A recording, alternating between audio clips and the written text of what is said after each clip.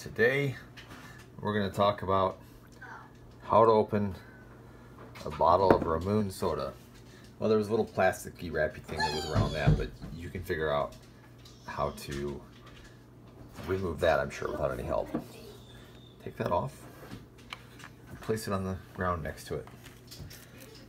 Take just a standard household pen like this and carefully, somewhat gently, somewhat forcefully, just